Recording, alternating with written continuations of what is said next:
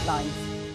A relative of the French teenager whose fatal shooting by police has sparked 5 nights of rioting says the family never called for violence.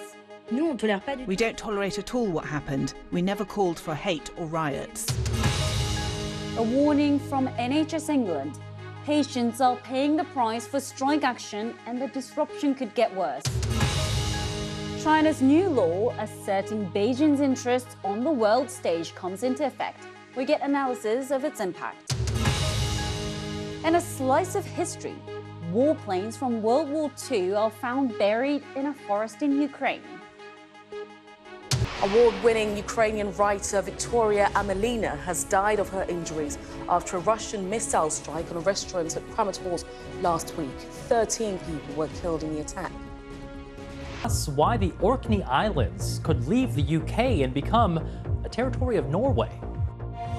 Now, China's newly adopted law on foreign relations has come into effect, and it's meant to provide the overall rules and regulations for developing relations with the rest of the world.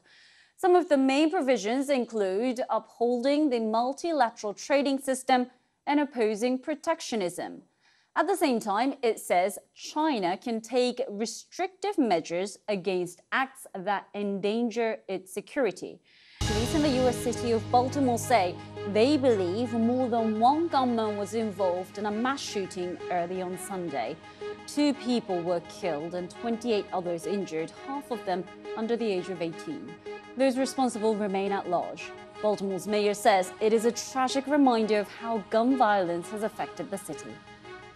This was a reckless, cowardly act of violence that has taken 2 lives and altered many, many more.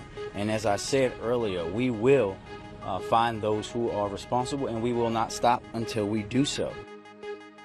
The king of the Zulu nation in South Africa has undergone thorough medical examinations amid suspicions he was poisoned.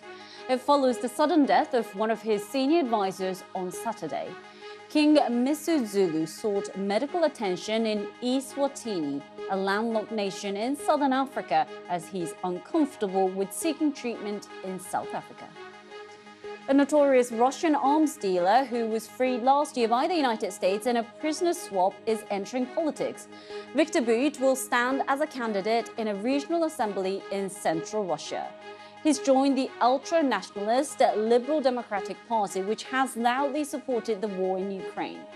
Viktor Bout was exchanged in December for the American basketball star Brittney Griner.